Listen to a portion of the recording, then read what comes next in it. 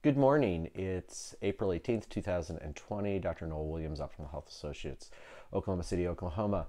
Didn't do an update last night. Too many things happened yesterday afternoon with the Oklahoma State Health Department, some other information. I just had to let it sit so I could paint a coherent picture today.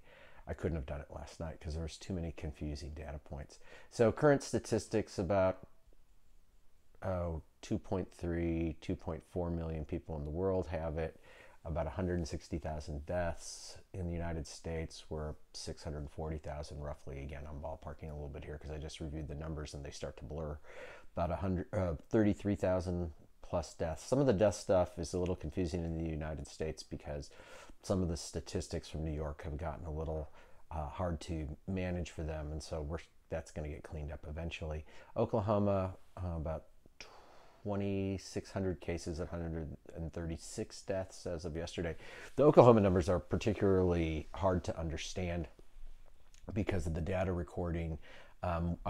We have a friend who I'm pretty convinced had all the symptoms and took the Plaquenil, broke the cycle, and she's day 11 or 12 without getting her results, which we'll talk about again, because this whole necessary step is testing, which we've been talking about since really February, and really importantly since March.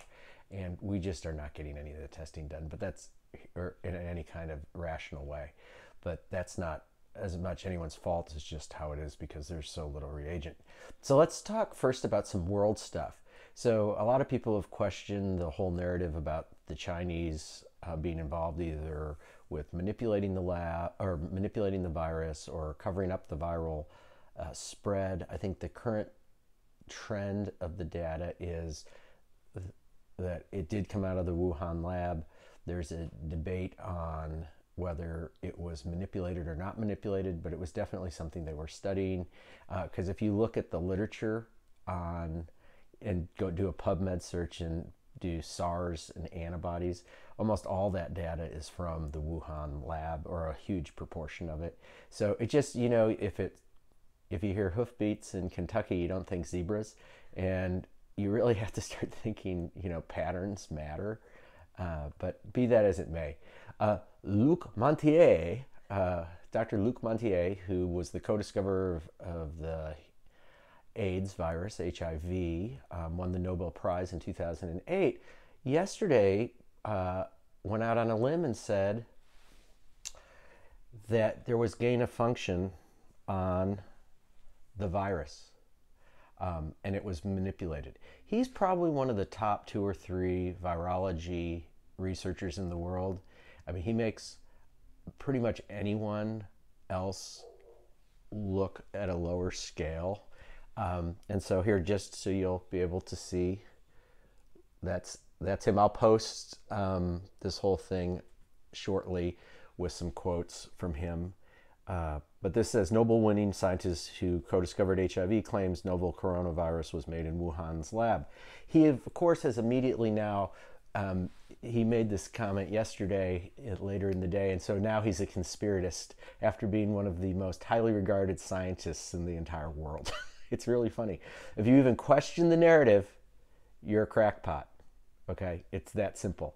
Because the Chinese government, whether it escaped the lab or was made in the lab and escaped, doesn't want anyone to know that. And maybe we're all wrong anyway, and it didn't. But, it's really funny that the second anyone says it, even one of the most premier scientists in the world, who knows more about virology, HIV, and all of it, specifically said the HIV molecule or genomic sequence is what they call a gain of function sequence, meaning it was manipulated by molecular tools to put it into the SARS virus because it couldn't have occurred spontaneously, looking with the way he looks at the genome.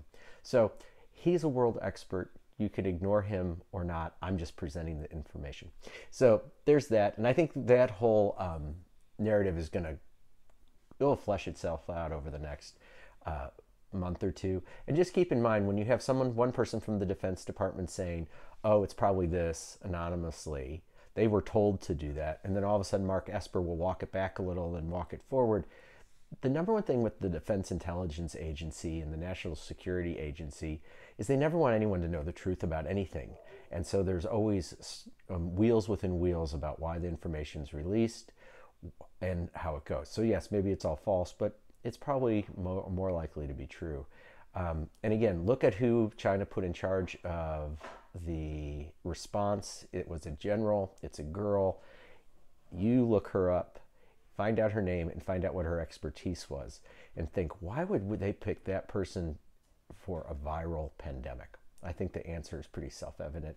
And again, lots more data on that will be coming. Now, if we look at Oklahoma, I couldn't really talk last night because I was so flabbergasted by everything that had happened. So we had a great conference call with the interhospital, Oklahoma City interhospital group with multiple CEOs and chief medical officers from all the main hospitals in the entire Oklahoma City area with the Oklahoma Health Department yesterday that we'd set up that call. And I want to emphasize the Oklahoma Health Department people who were on that call were the nicest, most sincere, wonderful people we could have talked to, who have a lot to do with the COVID response patterning, testing, predictions. And so we started the call with, give us a general background, what's going on, what's the update, was the first thing that was asked. And so they went through with some testing stuff that they have gotten rid of a form that the CDC required. So that definitely is going to help them shave off, some paperwork and help their efficiency. Then they talked a little bit just in general about state readiness. But then when they were asked about surge data, and I specifically asked that question first, there was dead silence on the phone, which was confusing since that's their job. And they basically, after, and when you're in a Zoom call with about 12 people, when no one says anything for 30 seconds, it's a long time. So I asked again, and one of them responded that, they really the actual statement was they hadn't actually had time to look at that in the last week or so, which seemed a little surreal to me, to completely was bumfuzzling. I mean, so, and then right after that, Larry Bookman, who's the Oklahoma State Medical Association president, joined the call. He came in about 15 minutes later than the start time because he was doing a public service announcement, has been in contact with all the leadership in the state. And he caught the tail end of the fact that they couldn't give any surge data. Well, Dr. Bookman very elegantly explained that, he had just discussed this with the senior people of Oklahoma State Health Department, and that the surge is predicted for April 30th. Again, very confusing with what the governor did this week. But it was kind of surreal to have that happen, where they can't tell the leadership teams of all the hospital systems what the actual surge is either. And I don't believe they didn't know. I think they probably were told not to tell us. And then the state epidemiologist who was the lead,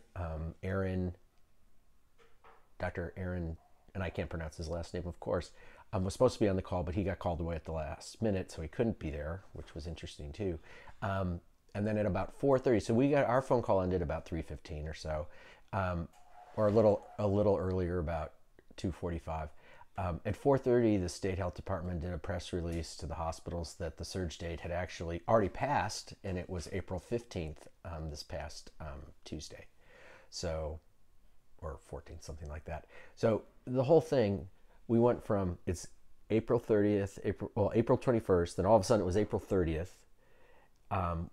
It was April 30th. Our phone call, the state health department people couldn't really give us an answer. Then Dr. Bookman comes and says, no, the head of the state health department has said it's the 30th. And then at 4:30, they release, no, we already had it 3 days ago. So it's very, very confusing with what's going on in our state with all this shifting data.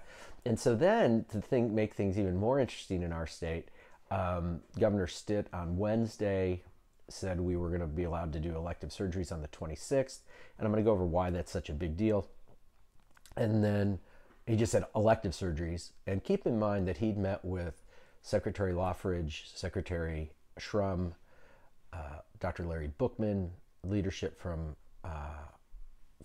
Oklahoma Osteopathic Association, leadership from the Oklahoma Nurses Association, who had all uniformly agreed with him on approximately Tuesday that they would not make a decision on elective surgery for at least another week, and they were projecting May 1st to May 15th, but they didn't even know yet. And so that was the Tuesday meeting with the entities that on a state level that matter. And again, they're not communicating directly with CEOs or chief medical officers. They're totally out of the loop. Totally out of the loop. So on Wednesday, when he's giving his news conference, he's supposed to say that and say, we'll hopefully are going to open what we call elective surgeries, but only urgent elective, meaning people who've been waiting for cancer and have other big deals but aren't true emergencies. And just out of the blue, he says, we're just opening elective surgery. And then on Thursday, he comes out with these normograms of what actually you can do, and we're going to do it in phases, which is different than what he said. And by Thursday evening, there was a joint letter or response from the Oklahoma State Medical Association, the Oklahoma Osteopathic Association, and the Oklahoma Nurses Association, three groups that really don't like each other at all in many respects because competition, do a joint press release saying they firmly stand against everything Governor Stitt has done. So Governor Stitt has managed to go against all medical advice from the experts in the state, his own secretaries of health, and from all the umbrella medical groups, and never even talked to any of the hospital administrators about it.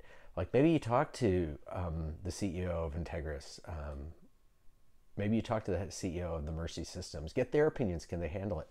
And the reason that this is the issue with elective surgeries, there's about 7 days of PPE at the Integris system right now at current use. They can stay with a leeway of about 7 days. They get some in, they're using it up for their hospitalized COVID patients and other patients. If you add elective surgeries in right away, they're going to go from a 7-day to about a 2-day supply and within 2 days. And so they don't have any leeway if there's any bump up at all in terms of COVID patients. Plus the fact that a lot of these surgeries that potentially could be done, if the person is an asymptomatic COVID person, you have to have already done the testing the day or two before to prove they don't have it. And certain people are going to be in that gray zone where they wouldn't be positive, but they could be infected. So the whole thing becomes really hairy.